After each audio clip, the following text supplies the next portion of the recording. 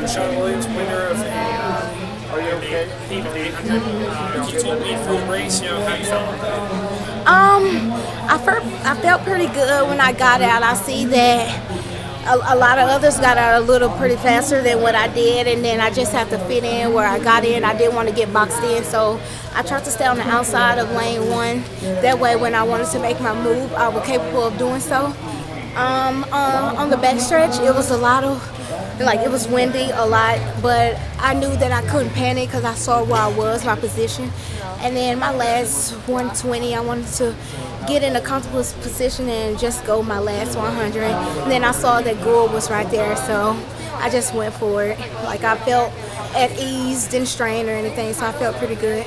Were you expecting her to sort of go from the front because that's sort of what she's known to do? Were you prepared for that going forward? Yes, I just wanted to run my race. I didn't want her to throw me off or anything. I learned that from indoor. Were you surprised that you were able to move by her in the end? Because she went indoors pretty well, but you moved pretty well. Yeah, like I said, anything is possible. Don't put nothing past anybody, but I just did what I needed to do, and he got me the win for my heat. Is that a confidence booster for you? Oh yes, I'm fine with that. What are you hoping for in the final? Is there a specific kind of race that would play to your strengths? Come through my 400 around 59. That's a pretty good pace for me, and then just finishing. So my goal is 2 minutes to 2:01. What's your PR? 2:01.61.